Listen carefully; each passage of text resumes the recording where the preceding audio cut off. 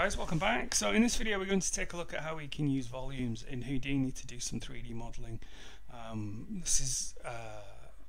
We're going to be using the Openvdb Tools. Okay. Now Openvdb is an open source set of tools and instructions created by the scientists and the experts at DreamWorks, and it's an Academy Award winning format. Okay, so there's a lot of interesting research and development gone into this. It's been used in a ton of feature films and is something that's continually being developed as a tool. So Houdini incorporates the Vdb tools. Okay, so if we just press tab and type Vdb, okay, we've got access to the entire tool set of Openvdb, which is, like I said, an ongoing project to create a way to work with volumes, whether you're doing pyro, whether you're doing fluids, or in our case, whether you're doing some kinds of procedural modeling. We've got lots and lots of tools that we can use here to manipulate volumes. Okay, so we're moving away from pixels. We're moving away from polygons and moving more towards voxels, which are volume pixels. Okay, so what we want to do, we want to convert our existing polygons, what we're looking at right now, into a grid of voxels. Okay, and we can do that with a Vdb from Polygons node. Okay, so I'm just going to place one of those down, and I'm going to make the connection here. All right, put the display flag on. Okay. And what you'll notice is you've got like quite a crunchy looking object in your scene. All right, so nothing. Don't worry too much if it looks a bit janky at the moment. What we're going to do is we're going to work with it in this low resolution state, and then once we're ready, we can reduce the voxel size to give us huge amounts of detail once we're ready. But ultimately, the voxel size here is what we're looking at. We're looking at quite a big voxel size. So the example I always go to is imagine a Minecraft world, and say 0.1 is the size of the blocks in your Minecraft world. If you steadily reduce the size of those blocks, you'd have a much more high resolution Minecraft world. So that's ultimately what we're looking at here with the voxels. Okay, so if we take this voxel size and we half it, so we go from 0.1 to 0.5, okay, you can see that has given us a bit more definition on our shape.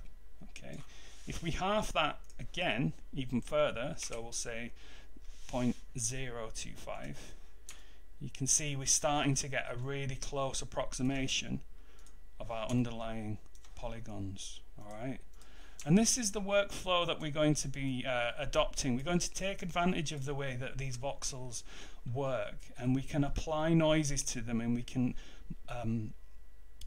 set their density, because currently what we're seeing is a density field here. So within this bounding box, the visible voxels have a set density, okay, and ultimately voxels external to that have 0 density. Okay, so when we run noise across them, we'll be using this density attribute, okay, and manipulating it.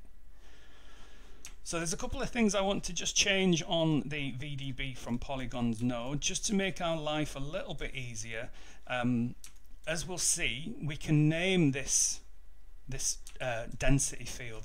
We can name this volume field here, and it's currently named surface. I'm just going to change this to density, and you'll see why in a second, but I'm just going to call that density, and you'll see nothing changes because all we've done is we've just renamed this volume here. But you'll see why that name will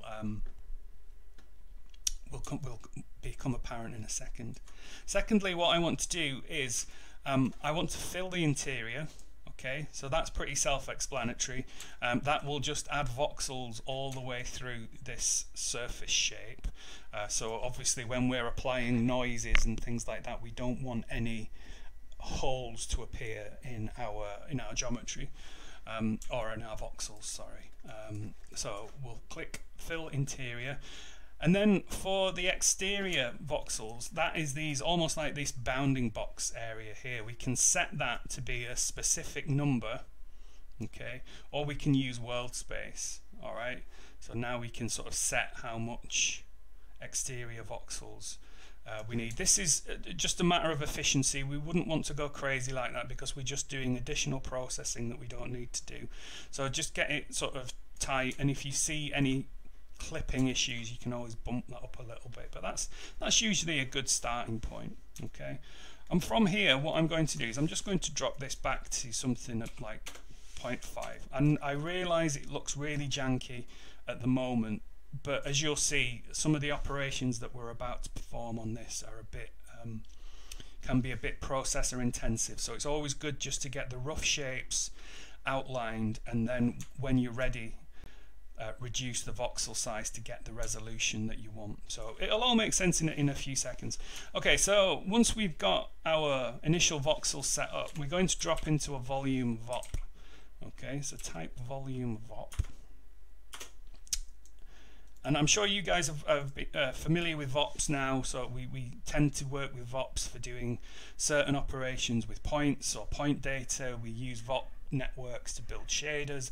This should be, you know, becoming sort of part of your working in Houdini, understanding the workflow of VOP networks. So this VOP network is specifically for volumes.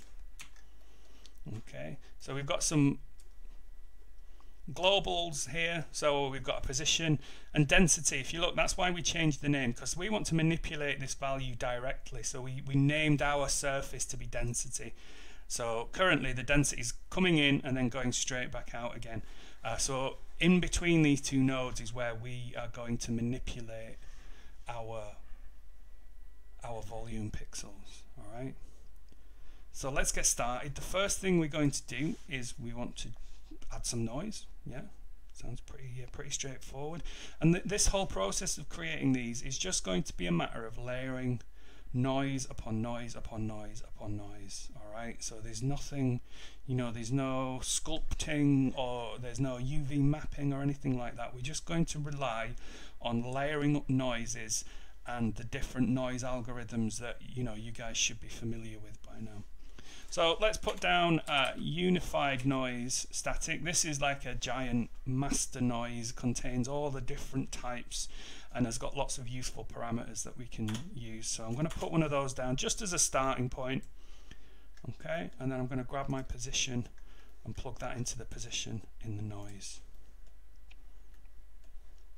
So this is going to look at the position of the voxel. So remember, these volume VOPs, or any VOP really, operates like a for loop. So it's going to loop through every single volume pixel here. It's going to look at its position, and that's where it's going to generate this noise based on that. Okay, so the next thing we want to do is take the output of our noise, okay, and we want to add it to our density.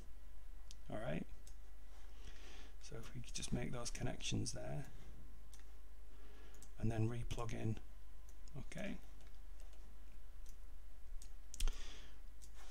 all right, so it's vanished. Okay, so probably what is happening is our noise is a little bit too wild. The values have kind of exploded out our voxels into space, so we need to sort of control this noise pattern a little bit. We need to clamp the values of this noise here, so we need to have a little bit more control with how we clamp these values. And the way that I would do it would be with a fit range. Unclamp tends to work pretty well, so we'll put down a fit range, we'll plug in to the input, and then we'll make that connection there as well. So we've got the noise going into a fit range, and then it adds to the density and outputs. Okay, so with this we can just clamp those noise values a little bit, and we'll start to see our noise coming, our surface coming back.